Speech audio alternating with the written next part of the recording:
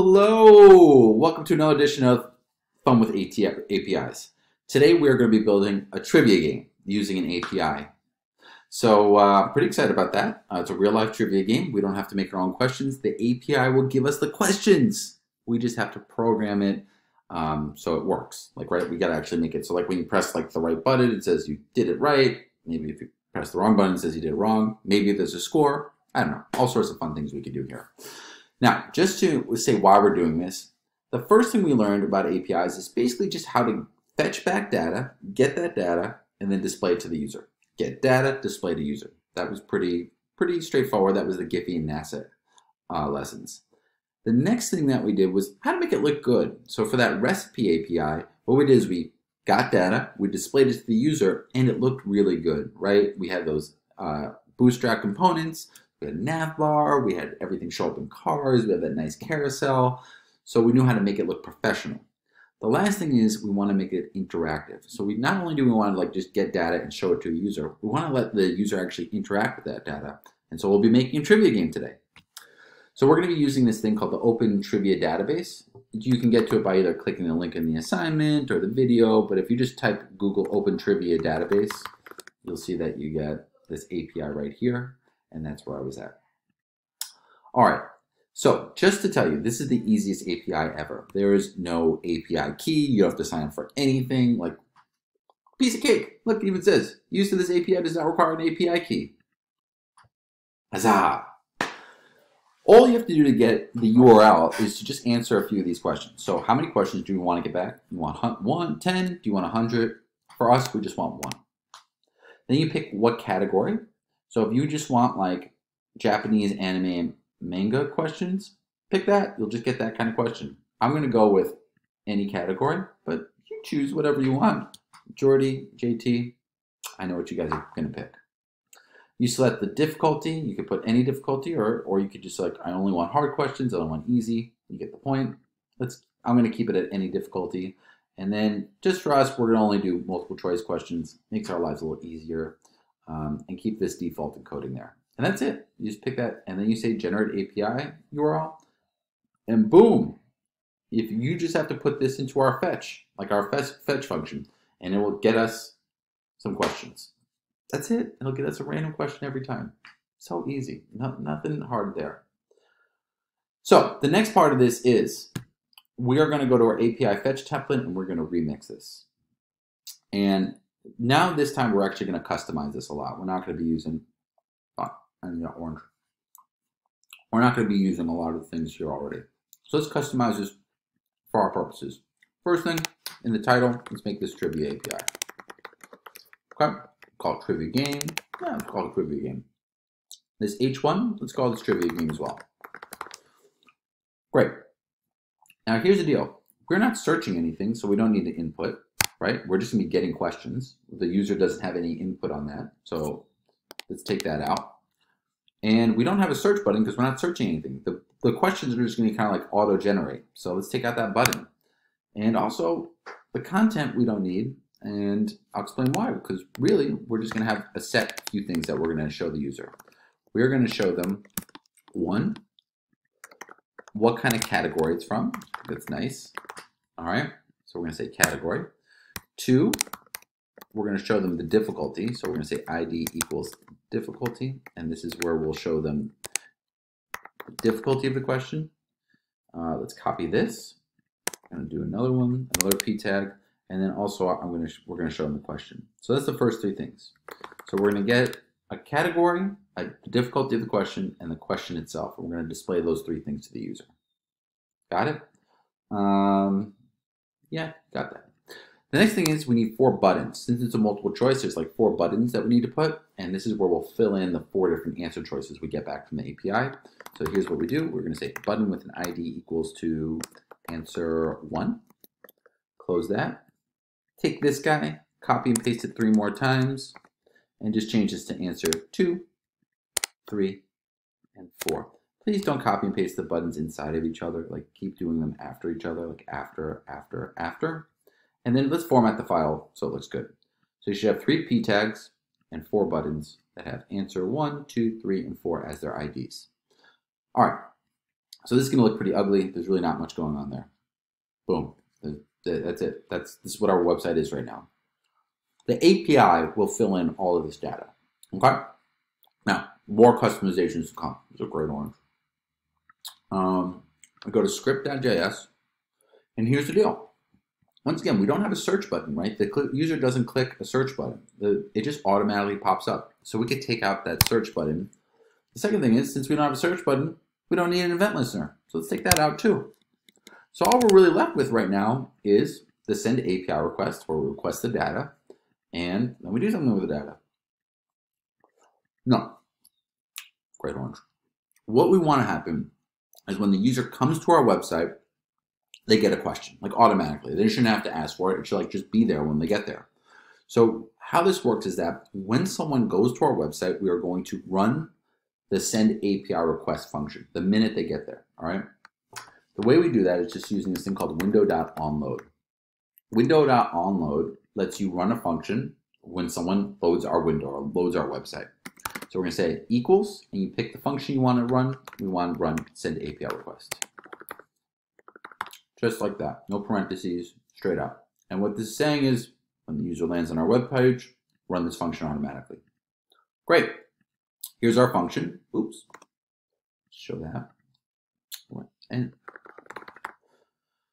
okay, so here's our function. And as before, all we have to do is we don't need an API request. We're just going to fetch from that URL we got earlier, which is this guy. Boom, boom, boom. And just to take a quick look, you'll see that this is the endpoint, right? And then it says question mark, the amount, right? That's the first parameter. We want 1, and the type, we only want multiple choice. Okay. Now that we do that, let's see if we get a response. So really, this should already be there when we look at our website because it already ran the function. Watch, let me show you. So if we open the console, we should see something there. Console, look, we got a response. Just to show this, because like if I reload the page, remember when I reload the page, it now runs the function again, and we get a response. We got a 200 response. We're good to go. Okay, let's get our data. So we'll say let data equal await response.json. Ugh, my typing is terrible. And then let's console log our data. So console.log data. And let's see if we got something back. Oh, it's already there. So we got a response. Good to go. Let's see the response we got back. We got results. We got this thing that says 0 because it's really just an array. Like they give you all your questions in an array. We only want one question, so it's at 0. Boom. So this one is an entertainment question. It's a multiple choice. The difficulty is easy. There's something here about the HBO series. And then you'll see that you get a correct answer and you get 3 incorrect answers. And those incorrect answers are in another array. We'll talk more about that in a second. But this is it. We got our data back. That's my happy I got API data back. All right, let's do something with this. So going back here, we're going to use our API data. So we're going to use API data. Okay, and here's where we're going to use it. We're going to use our use API data function. Whew. All right, the first thing we want to do is we want to display to the user the category it's in, right? We want the user to know the category. I think it's nice to do. We don't have to, we'll do it.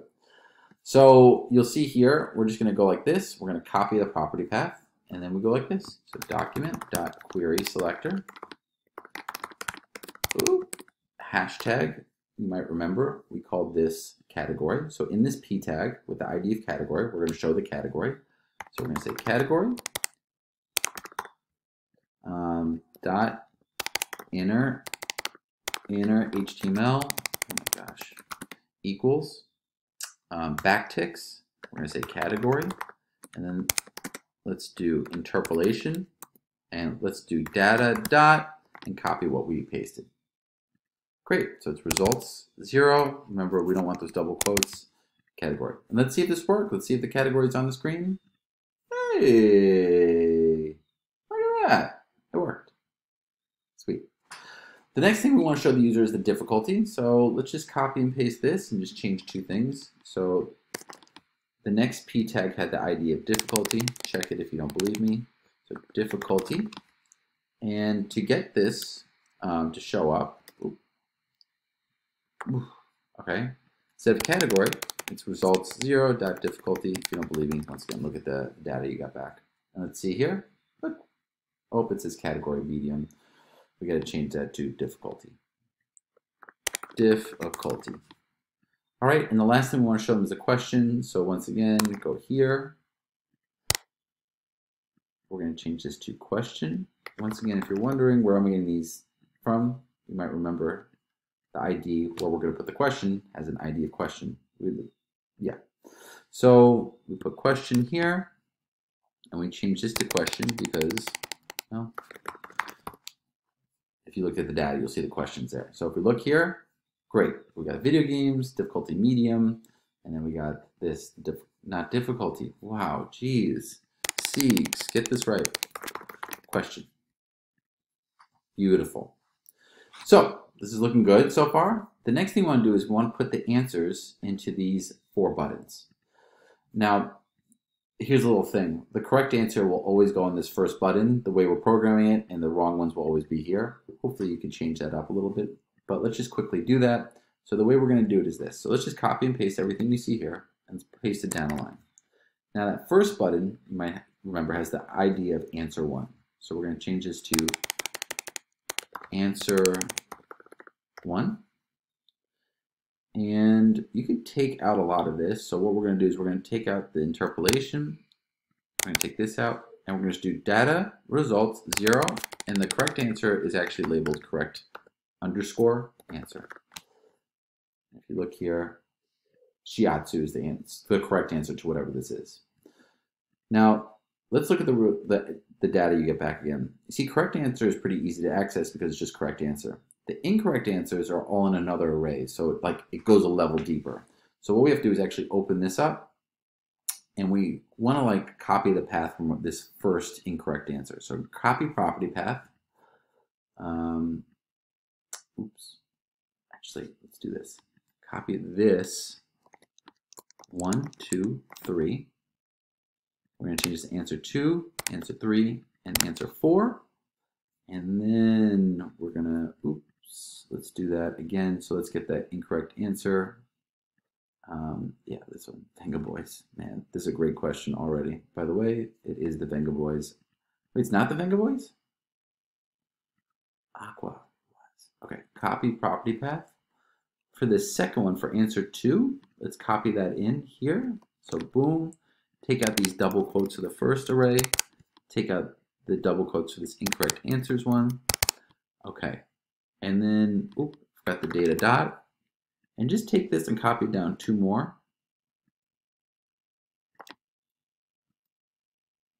Boom. So this is 1, oh, that's 0, 1, and 2. And let's take a look here.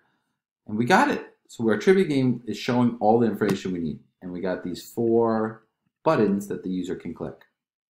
But we want them to actually see if they get the question right or if they get the question wrong. So let me show you how to make a question right button. And if I have time, I'll show you how to make the question wrong button. So when they click this button, I want them to be alerted that they got the question right, and it's going to give them a new question. So quickly, this is how it's done. So we're going to say let correct button equal document dot query. Oh my gosh, my typing is awful. Dot query ends for answer 1, because right now we're always putting the correct answer in answer 1, and that's it. Now the next thing we're going to do is we're going to say correct button dot add event listener, and we're going to say click, and then we'll do an anonymous function like that. And so when they click the correct button, we will send them an alert that says, correct, you are so smart. And then after that alert, we will then rerun the send API request. So that what we'll do is it'll rerun everything, and then it'll generate a new question. So send API request.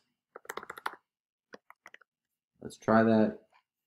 So when I go oh, so I'm going to do hashtag there, And when I click the right answer, which shows the first one, correct. It works. And look.